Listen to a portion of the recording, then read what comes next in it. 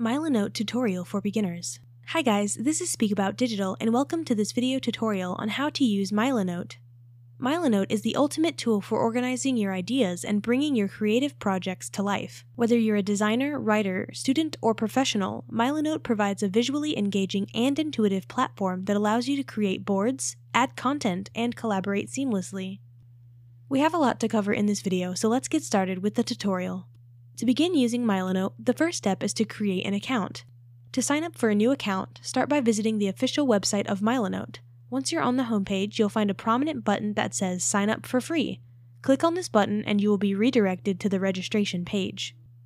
On the registration page, you will need to provide some basic information. Enter your first and last name into the designated fields. Enter your email address and provide a strong password. Once you have entered your password, click on the Submit button to proceed. Alternatively, Milanote also offers the option to sign up for a new account using your Google account or Apple ID. If you prefer this method, simply choose the respective option and follow the prompts to authenticate using your Google or Apple credentials. After completing the sign-up process, it may take a few moments for Milanote to create your new account. Once your account is successfully created, you will be directed to your account dashboard. Once you access the dashboard in Milanote, you'll notice a left toolbar that provides various tools to help you design your board.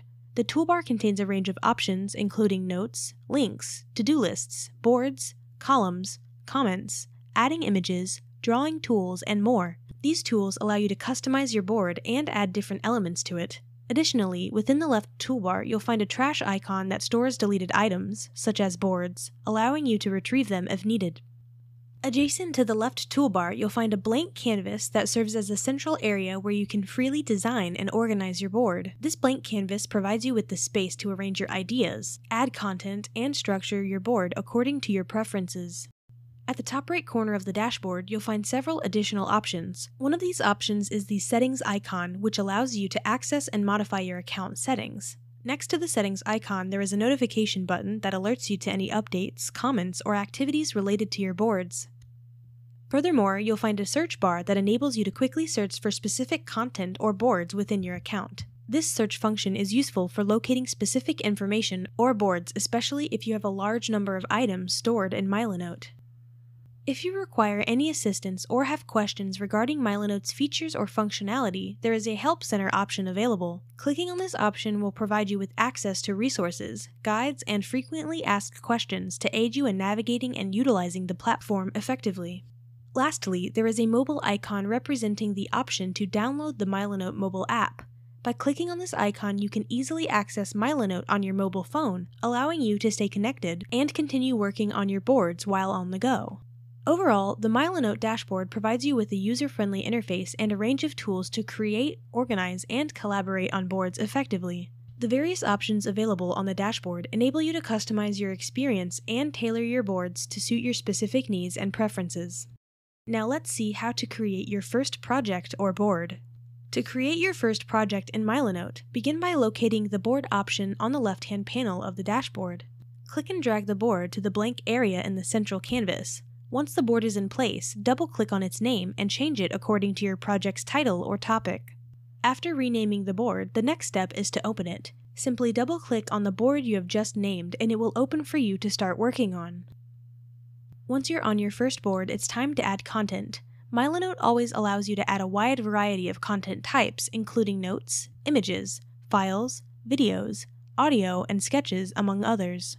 For instance, if you want to add a note to your board, navigate to the left toolbar and locate the Note option. Drag the Note tool from the toolbar to your board in the central area. Notes can be placed anywhere on the board and expand as you type. You can enter text related to your project or ideas. Milanote provides various customization options for notes, such as changing the text style, making it bold or italic, adding bullets or numbered lists, adjusting alignment, changing note card color, and even adding reactions to engage with collaborators. Similarly, you can add links to your board. To do this, drag the Link option from the left toolbar to the central area of the board. Link cards allow you to save a visual preview of any website. Simply enter the URL of the website you want to link to, and Milanote will generate a preview for easy reference. In Milanote, you can also add to-do lists to your board to help you manage tasks effectively. To add a to-do list, simply drag the To-Do option from the left toolbar onto the board area. Once the to-do list is placed on the board, you can start adding content to it. To-do list allows you to visually group and prioritize tasks. You can set due dates, assign tasks to team members, change colors, give them titles, and set reminders using the options available in the left toolbar. Furthermore, you can add lines and arrows to your board for visual representation or organization. By dragging the line tool from the left toolbar onto your board area, you can create lines or arrows to connect different elements or indicate relationships. Milanote provides options to customize the color, direction, and other properties of the lines or arrows. If you have a complex project with multiple components, you can nest boards within boards to help you organize your work. This feature allows you to create a hierarchical structure by placing one board inside another, providing a more structured approach to managing and visualizing your project. Additionally, you can add columns and comments to your board. By selecting the respective options from the left toolbar, you can add columns to categorize information or create sections within your board. Comments, on the other hand, enable you and your team members to have discussions, provide feedback, or collaborate directly within the board. To access more options and content types, click on the three dots located in the left toolbar. This action will reveal additional options, including the ability to add sketches, colors, documents, audio files, maps, videos, and headings to your board. These additional elements can further enhance your project's visual appeal and functionality.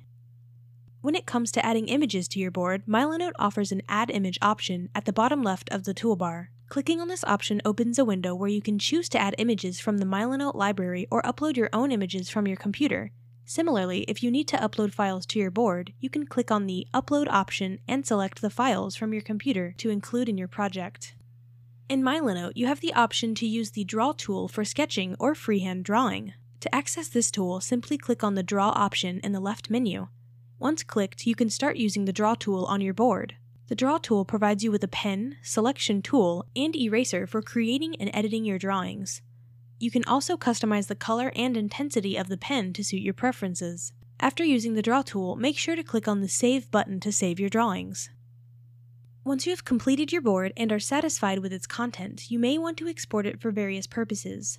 To do this, click on the Export option located at the top right corner of the interface. Clicking on this option will present you with different export options to choose from. For instance, you can export the current board as a PDF, PNG, Word document, Markdown file, or plain text. Additionally, there is also an option to download all images and files within the board as a compressed zip file. Select the export option that best suits your needs and proceed to export your board accordingly. Exporting your board allows you to save or share your work outside of the Milanote platform. This can be useful for creating backups, collaborating with others who may not have access to Milanote, or presenting your work in different formats. Choose the appropriate export format based on your requirements and use the exported file as needed. And there you have it, a beginner's guide to using Milanote. You can sign up using the first link in the description. I appreciate that, thank you. We hope you found this video helpful in getting started with this powerful tool for organizing your ideas and creative projects. With Milanote, you now have the ability to unleash your creativity, streamline your workflow, and collaborate effectively. So again, if you found this video helpful, please give me a thumbs up, and if you have any questions at all, please comment below. I try to answer all the comments the best I can. Thanks for watching.